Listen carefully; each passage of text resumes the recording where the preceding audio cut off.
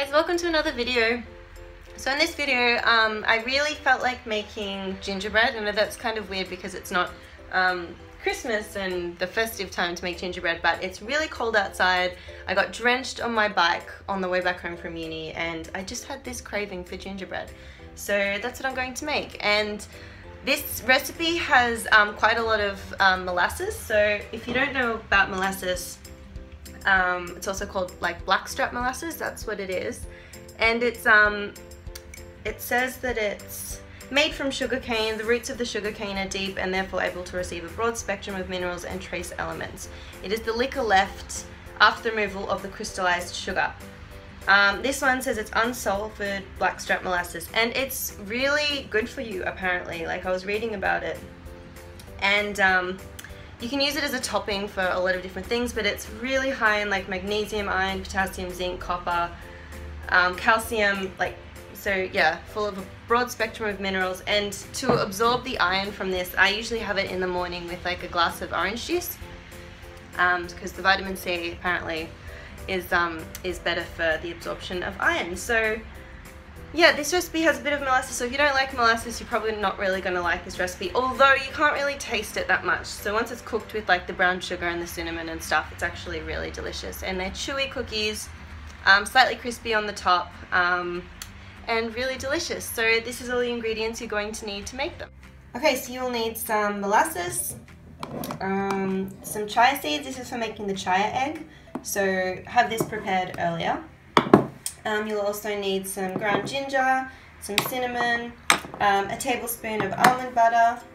I've got nutmeg in here, some coconut oil, some brown sugar. Actually, this isn't brown sugar, this is coconut sugar, but you can use brown sugar, that'll probably be even better.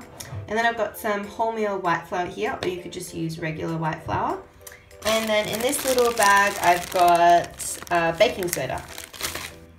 So yeah, that's everything you will need. So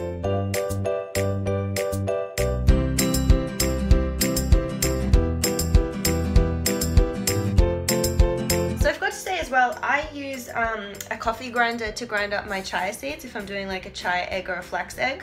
But before I had a coffee grinder, I just used like a mortar and pestle, and that worked fine. Also, chia seeds don't always have to be ground in order to get like the gluggy egg or frog spawny looking effect. You can just add chia seeds whole as is and add water and they'll still create that jelly. But I find that grinding it up into like really tiny little pieces is better, and it's quicker because yeah, you can get more of the effect in a shorter amount of time.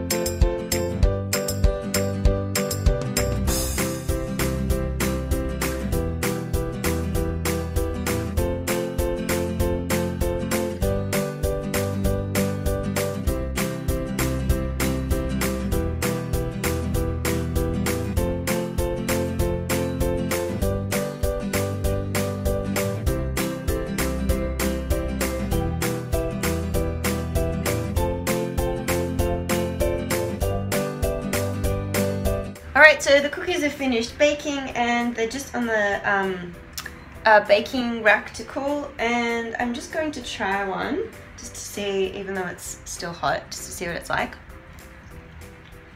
It's really good.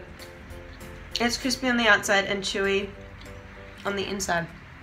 It'd be really good with like a cup of tea. Really good. So if you like this video, please give it a thumbs up, and I'll see you in my next video. Bye.